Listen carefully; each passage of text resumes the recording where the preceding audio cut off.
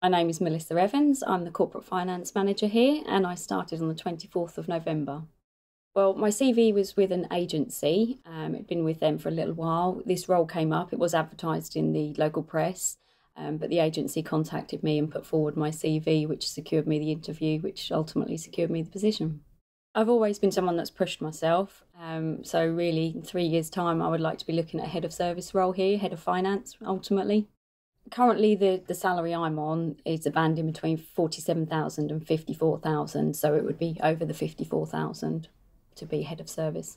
What we're really looking for in apprentices is some enthusiasm and some real they've done the research around the roles that we're looking for and just some real interest. Obviously, they're not going to have the experience, but just some enthusiasm and real interest for the role that they're applying for. The advice I'd give my younger self was to continually push yourself and to believe in yourself.